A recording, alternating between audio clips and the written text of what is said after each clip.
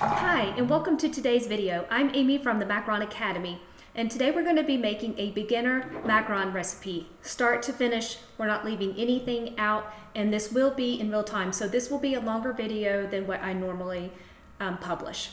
But I thought it would be very beneficial, especially for those of you that are new to making macarons, to truly see what all goes into making macarons, just so you're not caught by surprise, and it helps you understand the techniques that make macarons and just what to expect. So with that, let's talk about the equipment that you need. So first of all, you need mixing bowls. We're going to put our ingredients in here. I'm going to use 2 mixing bowls today, and I'll show you that in just a moment when we measure our ingredients. But you need a mixer, whether it's a stand mixer or a hand mixer, that's fine. This will help you make the meringue. You need a spatula. We're going to use that for the macaronage stage. And one of the most important things you need is a kitchen scale. To be successful and have consistent results with macarons, it's imperative that you measure your ingredients. When you measure by weight, you're always getting the exact ratios that you need for these recipes to work. So make sure, no matter what, you have a kitchen scale. Another item that is very beneficial is an oven thermometer. Residential ovens fluctuate. They're not meant to stay at a steady temperature the entire time. So to know what the true temperature is in the oven, you need an oven thermometer. And you don't be surprised if when you set your oven to a certain temperature, let's just say 300, and you find out the temperature is like 310 or 290. That is very common in residential ovens. That's why having an oven thermometer will help you in your macaron journey. And also, what you need is, after we make our batter, you need a piping bag. I use a cup to put the piping bag in. It just kind of acts as a third hand and makes things a lot easier. But the piping bag, they range in different sizes from 12 inches all the way up to 20. This is a 20-inch reusable bag. You know, this is not a requirement, but I do make a lot of macarons, so it's just more environmentally friendly. I'm also using a number 12 round tip to pipe my shells. That's going to give me that nice round looking shell. And then you need a baking tray. I will be baking on a silpat mat. It's basically a silicone mat. When you see the little circles here, those are a template that I made. My silpats are many years old, before macarons really became popular in the United States. So I created this paper template that circles are 1.5 inches. I just placed that under my silpat mat, and that's going to help be a template for me so I can pipe consistently shaped and consistent size shells. So you need that. You need a baking tray. If you don't have a silpat mat, don't worry. You can use parchment paper. Parchment paper works fine. There's pros and cons to both, but just use what you have today. Find out if you even like making macarons first of all. And if you do, then you can invest in the stand mixer, the silpat mats, and the other nice to have things, but just start with what you have. And with that, let's measure our ingredients. Let's start with our ingredients. The first thing we're going to do is fill a small pot with a little bit of water. My water comes to about 1/3 to 1/2. We're going to use this to make our Swiss meringue. What you want to do is put it on the stove and let it get to just barely simmering. You don't want this to be a hard boil at all. What we're going to do is measure egg whites and add egg whites and sugar in a bowl and set it on top of the simmering water. So you just barely want it bubbling. Okay, so let's put that on the stove. Now let's measure our egg whites. For today's recipe, we need 120 grams of egg whites. That's going to be approximately 4 eggs, 4 large eggs. If you've never separated eggs before, I'm going to show you a really simple way to get the egg whites out.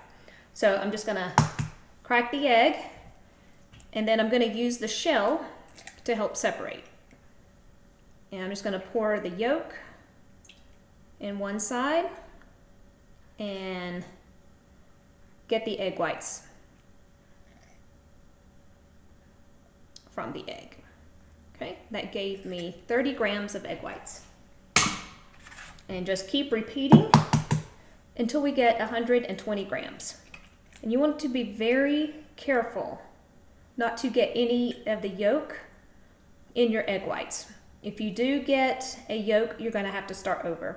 The yolk will kill your meringue. Your meringue actually won't even form. So it's very imperative that you are careful with this and keep a very close eye on the yolk to make sure it doesn't split apart. And that one actually just cracked. So I'm going to get rid of it before the yolk gets into the egg whites. Okay, I just want to wipe my fingers real quick to make sure none of that yolk got there and into our egg whites. All right, last one. While we're measuring out the rest of our ingredients, our water can be warming up and simmering. Remember, we want it to be just a very gentle simmer. Okay, there we go.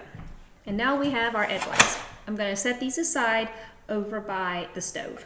Now let's zero out our scale and measure 120 grams of granulated sugar. And then 120 grams is what we're looking for.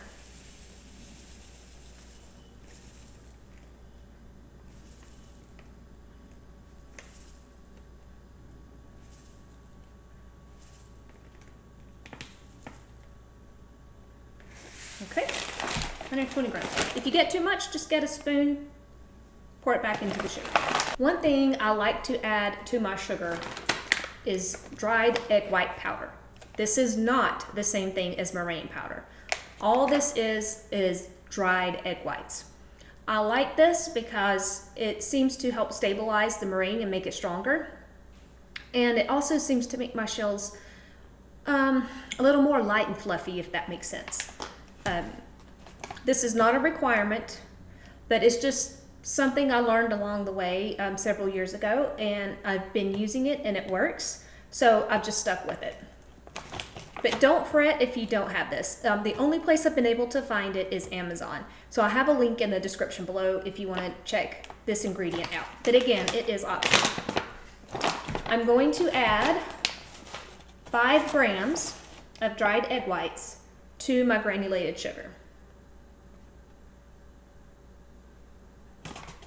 Okay, and then what I like to do personally, again, this is optional. Let me just turn the scale off. I just like to incorporate it into the sugar and kind of get rid of any of the lumps that the dried egg white powder may cause. Does it make a difference at the end with your shell? Honestly, I don't think so, but this is more of a habit than anything else. Okay, so that's well incorporated. I'm going to put this over by our egg whites and continue measuring our dry ingredients. One more piece of equipment that you're going to need is a sieve or a sifter. We want to put our dry ingredients through the sifter before it gets incorporated into our meringue. So I like to kind of combine a couple of steps into one and save a little time. So I'm going to put my sieve inside the bowl. I'm going to turn on my scale. And we need 126 grams of almond flour. I'm just going to pour it right into the sieve. I'm going to leave this here, zero out the scale again. And now I'm going to add 126 grams of powdered sugar, right on top of the almond flour.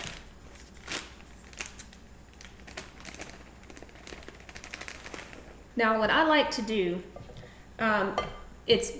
your shells are going to turn out so much better if your powdered sugar and your almond flour is very well mixed together. Some people will use a food processor to mix the two together and then run it through the sieve.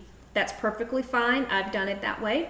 I've also do it this way. It's one less piece of equipment I have to wash, honestly. But I'm going to combine the powdered sugar and the almond flour with a whisk. And it's going to go through the sieve at the same time while I'm doing this. So I'm achieving basically the same effect as the food processor. I will say the food processor will absolutely mix it better. This is going to help give you smooth shells. If you do not incorporate the two together, you're going to most likely end up with some lumpy or bumpy shells. And that's another reason why you need the sieve as well. That helps get rid of the bigger chunks, especially in the almond flour. Almond flour, even though you buy super fine, there's still some bigger pieces that won't go through the sieve, and that's okay. You'll see what I'm talking about in just a second. We're just going to discard those pieces. So, just keep pushing. And another reason why I do it this way too, the biggest reason is just so I don't have to clean my food processor. But I have still got nice, beautiful shells with the smooth top. You might see, they might look a hair grainy compared to macarons that have gone through the food processor. But honestly, all the people that eat my macarons love them. They don't complain, and they talk about how pretty they are. So that's all the justification I need. Okay, and so I'm using the whisk. Like where the ingredients kind of clump up, this will help break up some of those bigger clumps. And I can get it through the sieve. Let me get it back down into the middle. Okay. Can you see this right here? Those are the larger chunks that we're going to discard. If we keep those in with our dry ingredients, you will get lumpy or bumpy shells. So let's discard this. And I'm just going to run the whisk through the bowl because the powdered sugar is so fine that it will get through the sieve faster than the almond flour. So I just want to make sure now that everything's in the bowl, just kind of help incorporate a little more. We're going to set this to the side and start our meringue. Okay, now we're going to place our egg whites over the barely simmering water. I'm going to pour my sugar in with the egg whites. Now I'm going to whisk and mix it together. And what we want to do here is keep stirring until the sugar has completely melted. This will take about, I don't know, 2 minutes maybe. And how we will check if the sugar is melted is here in just a moment. I'll lift up the egg whites and I'll feel to see if I can feel any sugar grains. If I feel grains, I'm going to keep going.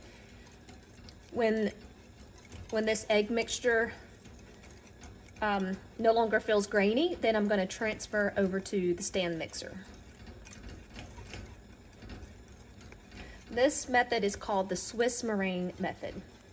And I'm teaching this method because the meringue is more stable than the traditional French method. And it's not as technical as the Italian method. So in my opinion, it's beginner friendly. It gives you a little more leeway in having successful shells at the end of this. So my goal is for you to be a happy macaron maker. And the people that I have taught the Swiss method to have really seemed to love it and agree that it's by far their favorite method of making macarons. And these were beginner macaron makers as well.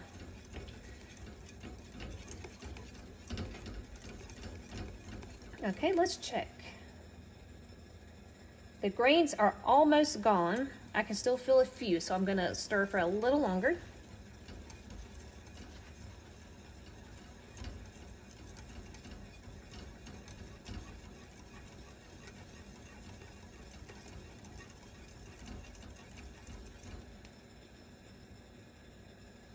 Let me just double check. Oh, I still feel just very, very tiny grains. Almost there. I have a paper towel. You probably can't see it on the film, but it's just right beside my stove here. After I fill the egg whites, your fingers are going to be sticky because of the sugar. I just wipe my finger on this paper towel that's right here beside the stove. Okay. I don't feel any more sugar, so I'm going to turn off the stove. Take that off the heat, and we're going to transfer to the mixer.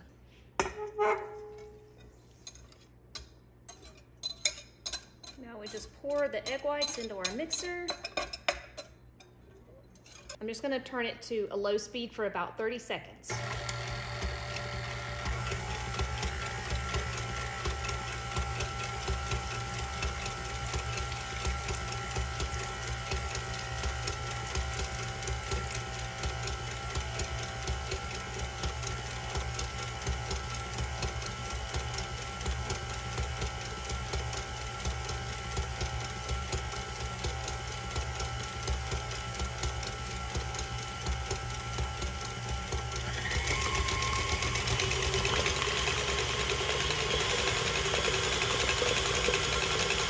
I'm turning up the mixer to a 7.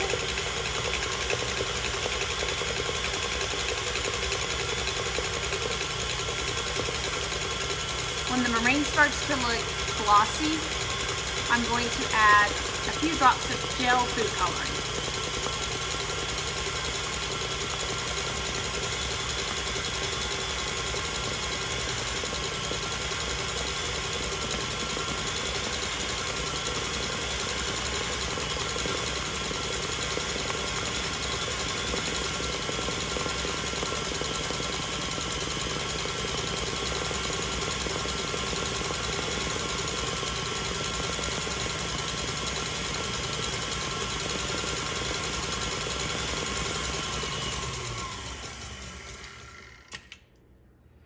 Today I'm going to add just a couple of drops of gold food coloring.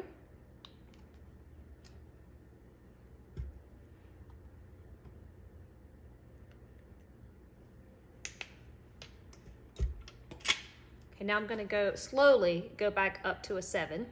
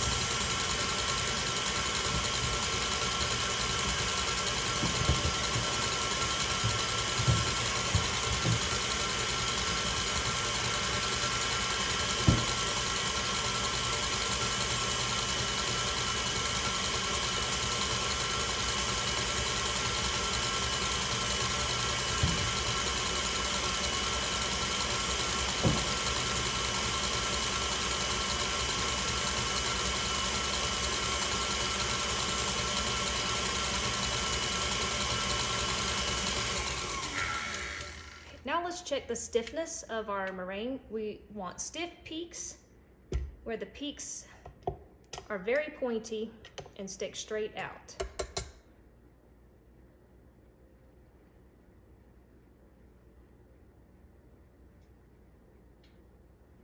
Okay, that's a pointy straight going straight out. And down here in the bowl is also a point. It's got a slight curve to it. I'm actually going to go just because that has a little bit of a curve to it. See, this one isn't, I've put more meringue out there. The tip, we're very, very close, but I want it to be a little stiffer. So I'm going to keep beating the meringue just a tiny bit longer.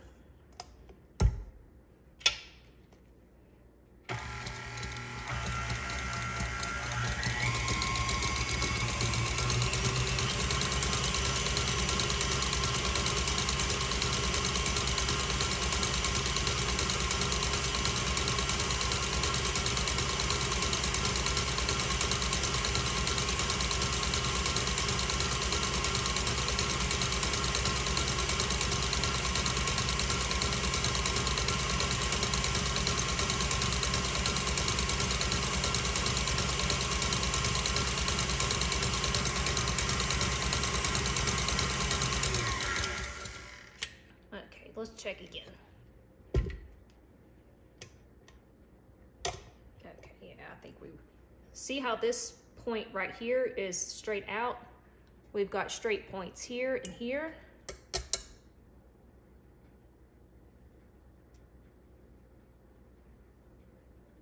Okay, see how stiff this is?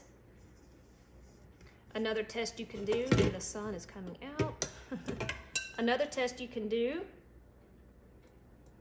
does your meringue fall out of the bowl? Your meringue is done.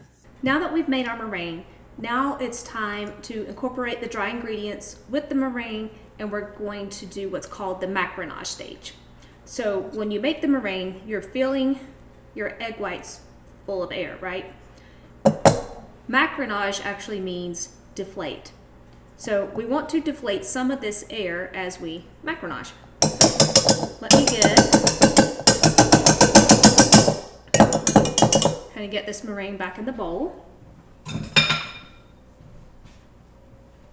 Now we're going to take our dry ingredients. You can do this two different ways, and I would experiment with both. Find out just what's more comfortable for you, because the more comfortable you are doing this, the better your results are going to be. I have tried this both ways, and I've gotten the same results each time. So you can put your dry ingredients into your meringue and mix everything here in the bowl, or you can take your meringue and put it on top of your dry ingredients and then do everything here in the mixing bowl. Sometimes the mixing bowl has a wider mouth. It definitely helps with the macaronage stage. I know a lot of people love it this way, and other people seem to have better results if they put the dry ingredients in the meringue. So again, there's no one right way to do this. Try both and see what feels best for you. Okay, so for today's video, I'm going to put the dry ingredients into the meringue. And I'm going to start with about half of the dry ingredients.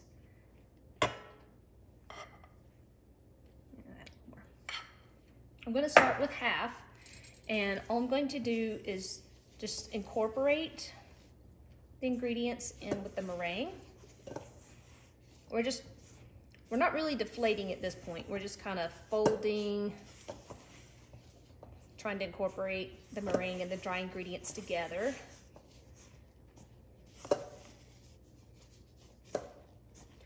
Get these incorporated, and then we'll add the rest. If you're using the mixer bowl, because these bowls are deeper, make sure to really get up under the meringue and get the ingredients, the dry ingredients that settle down into the bottom of the bowl. Okay, I don't see any more, so I'm going to add the rest of our dry ingredients.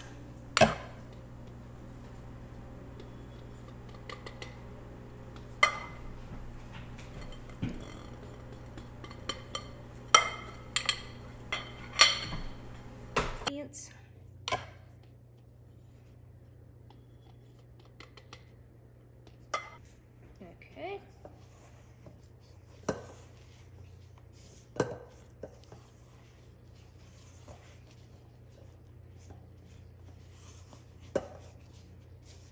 Keep going.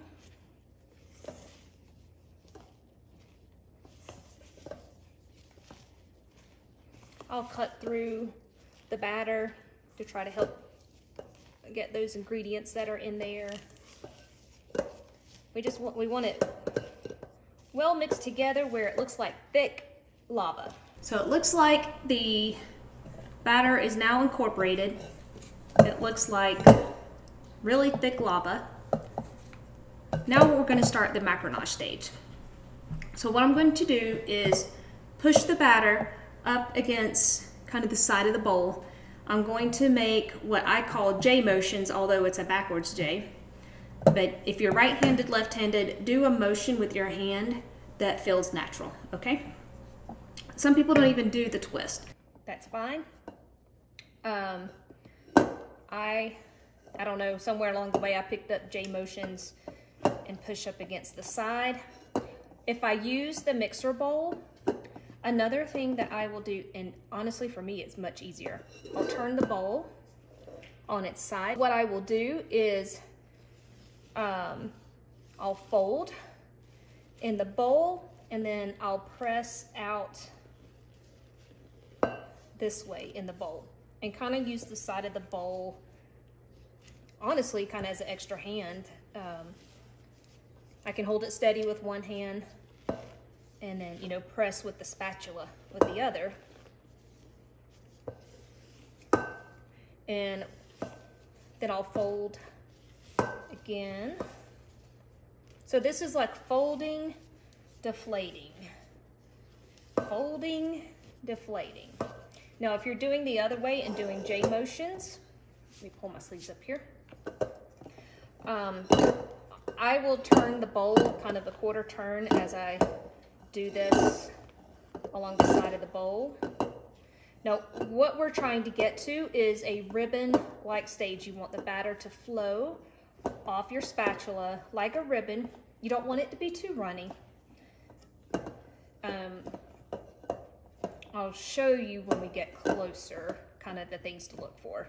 It's easier to show you than explain. Let's see. Let me just get everything back into the center here. Okay, I'm lifting up. Okay, the batter is starting to ribbon off of the spatula, but see, it kind of breaks off. It's still thick.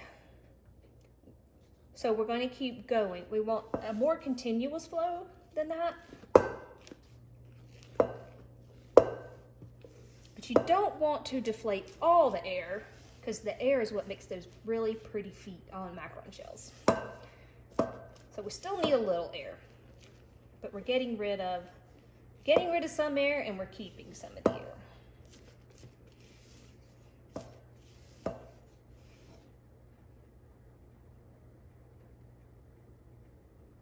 Okay, it's starting to flow off more, but it's still breaking apart, as you can see. And one of the things that we also want to watch for as our batter starts to thin out and get more ribbon-like, you want to look at how it lays back down into the bowl. So right here, you can still see the shape of where it ribboned off of the spatula. It's not really kind of melting back into itself. So for the macaronage stage, this is still too thick. We want to keep going.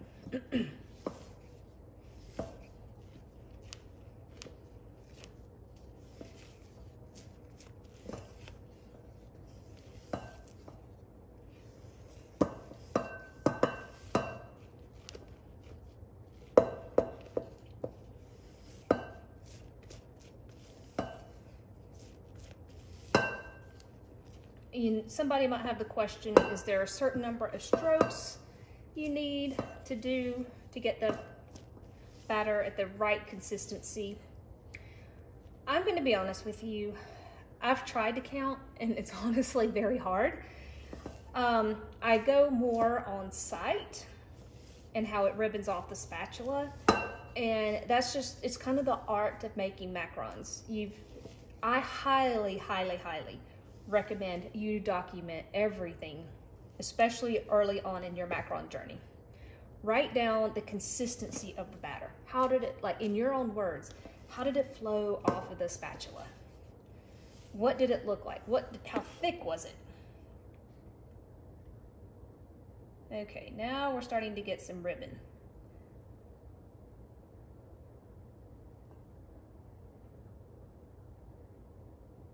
Okay, and you see how it's starting to spread out now? Let me let it ribbon some more. When it gets to this stage, you can do what they call the figure 8 test. Can you draw a figure 8 with the batter?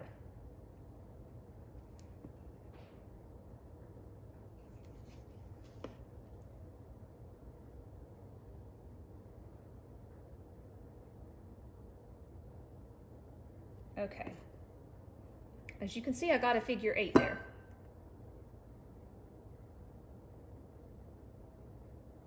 And you see how everything's starting to move. We still have a few kind of defined edges here. But look right here. These kind of have melted back into themselves. It's so easy to overmix your batter. And it's trying to understand where that fine line is. So while I still have a few lines of definition, my figure 8 for the most part has kind of melted back into itself. Let me make one more figure 8.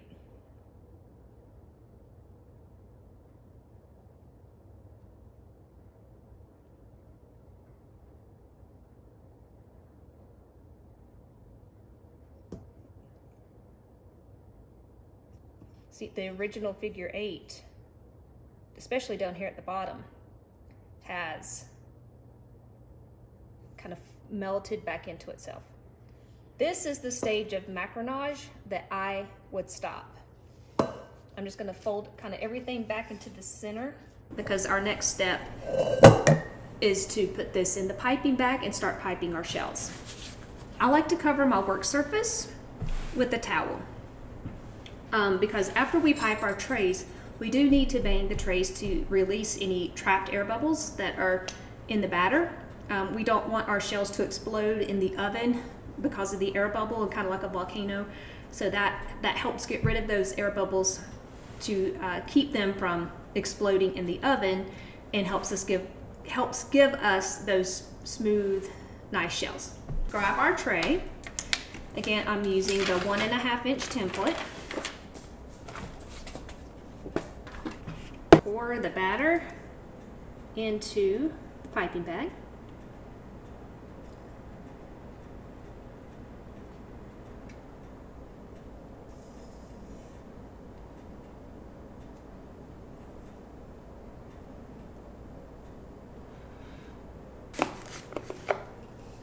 Let's get our batter.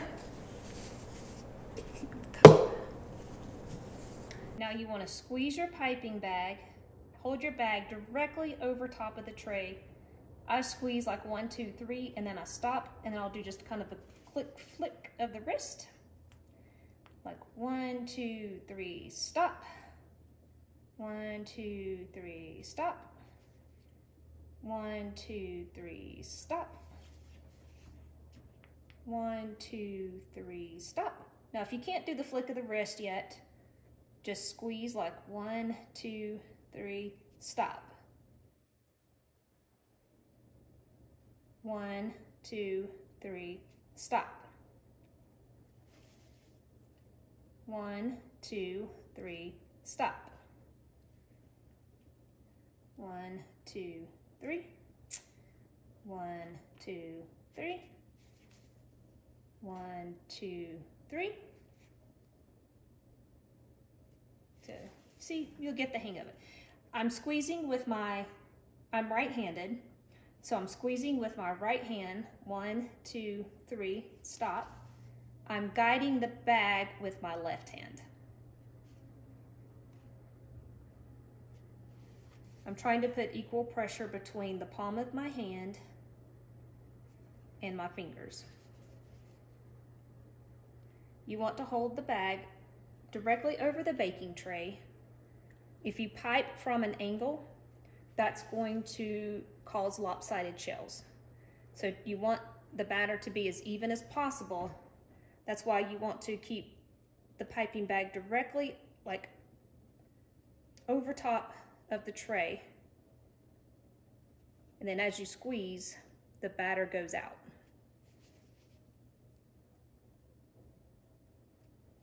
Okay, now we have batter left over. That will be used for another tray. So if you are using a template, make sure, just kind of lift up the corner here, slide that template out. You don't want to bake the tray with the template still underneath your silpat mat. So now it's time to bang the tray. And what we're going to do here, this is why I have the towel, so it doesn't damage my countertops. I'm just gonna bang. And I'm putting some force behind that. But don't be afraid. I am, look, with my thumbs, kind of holding the silpat down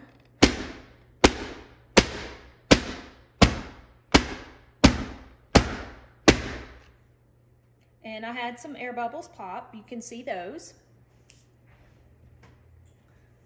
But you can also see there's a couple of places where there's some bubbles that are trapped underneath the surface. So what we want to do now is use a scribe or a toothpick and pop those bubbles. So I have one right there.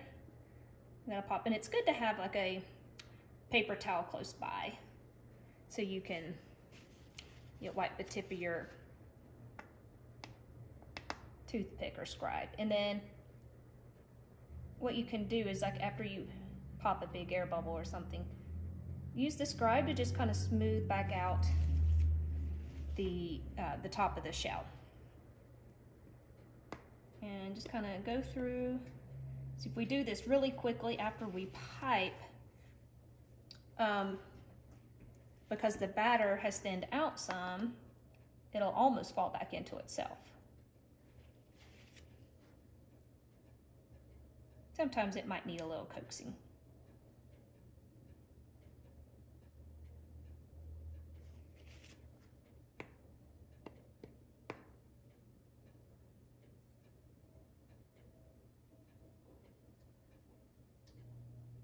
Okay, there's a little one that needs a little coaxing. There could be a few more air bubbles. I just can't see them because of the light. But if there are, this will be a great example of what can happen when you have air bubbles.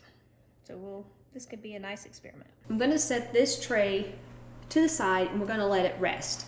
So we want the shells to dry, not completely dry out, but we want them to form a skin. You want to be able to rub your finger across the top and batter not come off. The time it takes for this to happen is entirely dependent on your environment. It's going to be different for everyone. I personally live in a very dry environment. We have hardly any humidity where I live, so my shells dry really fast. It can take, on average, it's 15 to 20 minutes for me. I would say the average person is 30 minutes.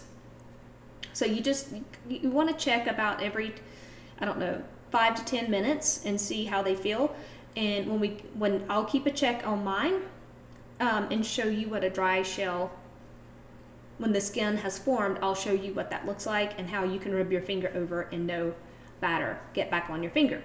So I'm going to set these to the side and let these rest, and I'm going to pipe, since I have more batter left over, I'm going to pipe another tray and we'll go from there. We need to preheat our oven for these shells that are resting. I'm going to bake these shells at 300 degrees for 15 minutes. So I'm going to preheat the oven to 300. One of the things I absolutely love doing is teaching macaron classes and help you learn the techniques and what to look for and watch for. And I think it's truly beneficial to do virtual classes because you can bake in your own kitchen, learn your environment, learn your ovens, because your oven is a critical piece in all of this as well. And learning the attitude of your oven is what I like to call it. So if that is something that you would be interested in, and just like baking alongside me where I can see your batter and help you troubleshoot and things like that, I have put a link in the description below. If that interests you, I'm teaching private classes right now. I'm looking to do some group classes in the very near future. So keep an eye out on that. I have a newsletter if you would like to join that and be notified when those classes are available. You can also get that template for free. Just go to the link in the description below. But I want to help you as best as I possibly can on your macaron journey, because it's definitely a journey. And baking along somebody that has been baking these, I'm now going on my 9th year. I've had a lot of failure. I still have failure. I like to do a lot of experiments, and I like to do some of the things that people would love to try, but they don't want to waste their ingredients and things like that. So I really enjoy that kind of stuff. So if a class is something you're interested in, click the link in the description below and check it out. I'd love to bake beside you. And speaking of experiments, this tray here is actually going to be an experiment for my next video. So you'll have to catch the next video to see the results. But what I'm going to be doing with this tray, we're resting this one. This is the traditional way of making macarons. Rest your shells until the skin forms. I read an interesting article just the other day talking about using the oven to dry your shells. If you are in a humid environment, this might be a video you want to watch and see how this comes out. So what I'm going to do is I've already preheated my lower oven to 350 degrees. So I'm not resting this tray. I'm going to put it directly into the oven. Now it's preheated to 350. When I put these in the oven, I'm going to turn the temperature back down to 300 and bake for my normal time, 15 minutes. Make sure to watch the next video that's published to see the results of this test. Okay, our shells have now been drying for 19 minutes. By the time we get in the oven, it'll be 20. Can you see the dullness, the matte finish? Okay, I'm going to touch a shell. Nothing comes off my finger. You can feel the skin on there. This is exactly what we want. I'm going to put this in the oven. The oven is preheated to 300 degrees.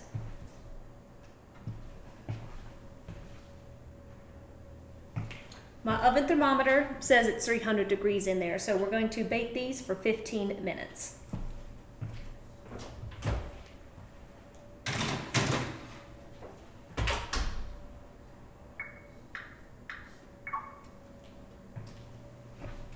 And we'll see how they come out. The oven is calling. Let's see how our shells turned out.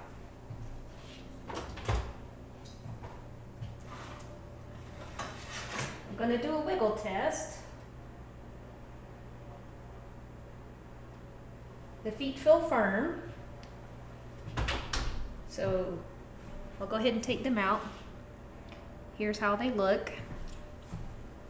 See if you can see the nice feet on them. Okay, we're gonna let these cool. Actually, I'm gonna go to the other camera over here.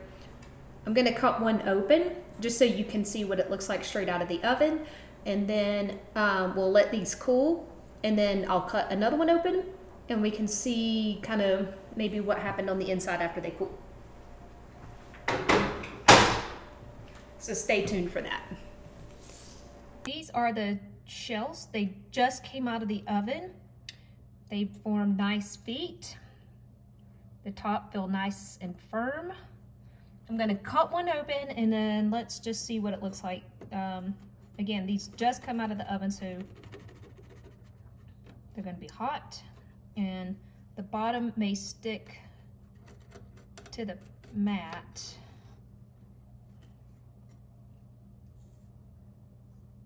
Oh, yeah, see, they need to cool, but so the meat of our shell stayed there. But what I want to show you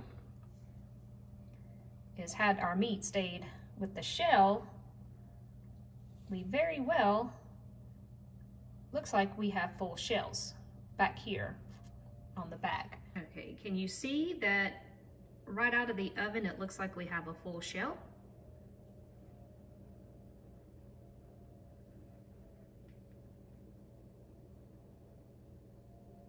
See that there? We're gonna let these cool, and then we'll come back and see what they look like and see if the inside collapsed at all or if this was the right temperature and right time.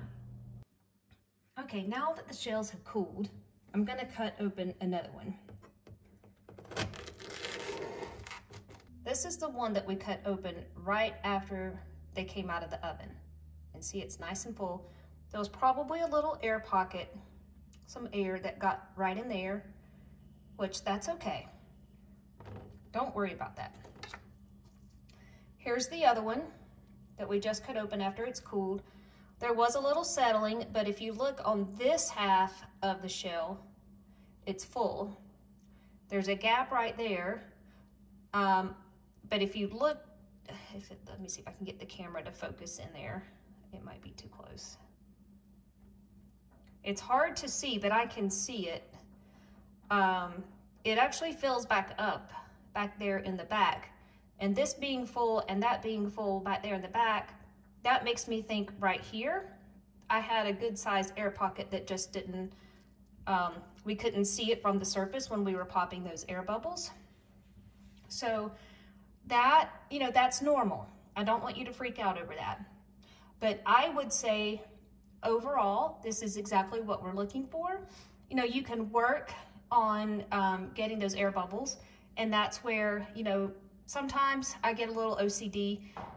I tried not to be over the board OCD this time just for the video, because honestly, they taste amazing. The structure, the texture is what it needs to be.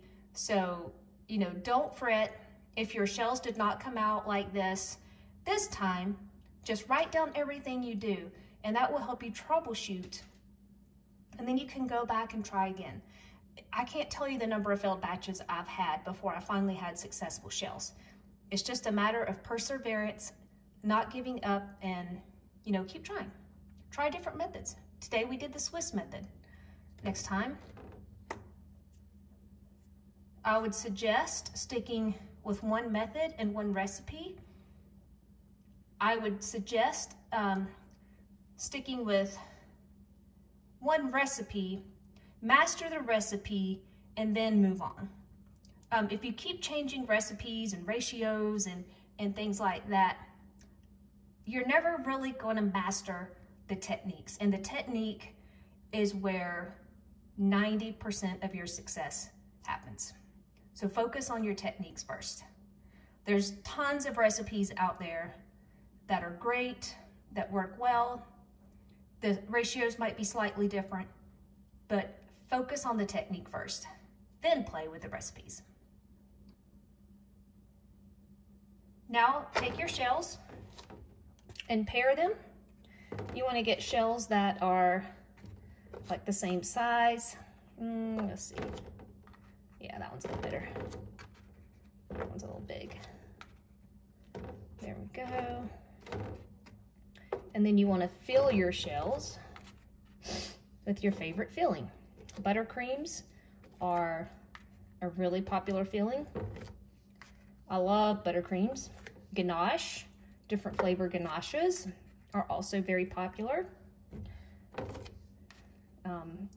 Since we have yellow, lemon curd is a really popular filling.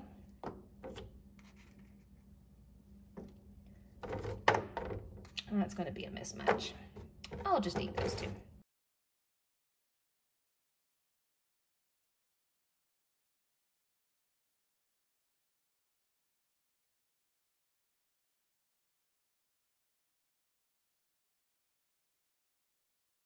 Thanks for watching today's video. If you like it, give it a thumbs up. Don't forget to subscribe to our channel. And if you are interested in a baking class, check the link in the description below. And while you're here, make sure to watch these other macaron videos. Have a wonderful and blessed day.